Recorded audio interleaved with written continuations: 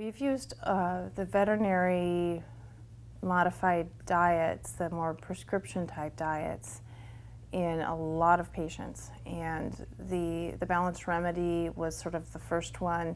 It's extremely low in fat and extremely high in digestibility. It's perfect for our pancreatitis patients.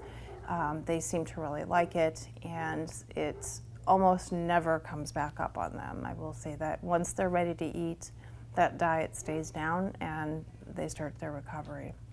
They can be maintained on it as well, and I have some clients that just feed that, and I have others that will mix it in with another commercially available low-fat diet. The renal diets are almost universally a hit. I've got a lot of patients on those. One of the benefits of the renal diets for an internist is the combination of the use of a sort of novel ingredient. They're lamb-based, and so if you have a patient, say, who has chicken sensitivity or beef sensitivity, they can't use the commercially available prescription renal diets. They can use the JustFoodForDogs one because it's lamb-based.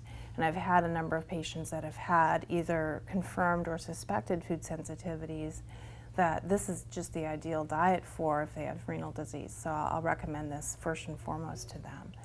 So trying to think the other diets that are the prescription, the derm support, we've had a little bit less, as an internist I have a little bit less experience with that one, but I'll utilize the fish and potato diet for a lot of my inflammatory bowel disease or lymphangiectasia patients that respond really well to it because it's not high in fat, it's highly digestible, and it's a novel ingredient. So I actually use the fish and potato as sort of a prescription diet as well.